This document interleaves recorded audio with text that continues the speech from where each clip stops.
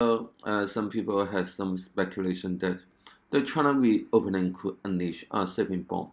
So here in this diagram, in this chart, you can see that for the past 20 years, you can see the increase in household saving is like that.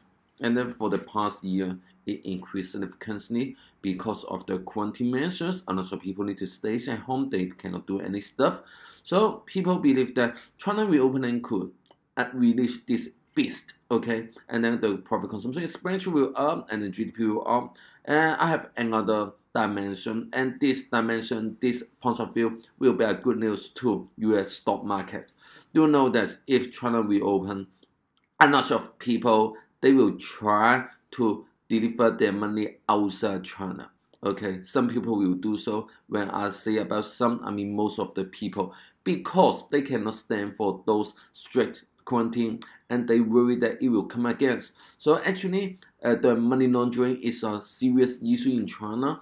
But if you reopen it, people may use the traditional old end method and the little insects. They will move the money a bit by bit. For example, they will go outside, okay, maybe 10 times a day in order to move maybe hundreds of thousands of dollars per day. It's so popular methods over the world. So a lot of money will go out and their destination is to the US. And then when the money to the US, imagine half of the money, 1,000 billions of money go to the US, they will crazily buy the US stock. So in this case, the Nasdaq, the QQQ, it will be a great news to them. So people, this day I am engaging in the US stock market because I believe it's the biggest and the safest market for those hot money.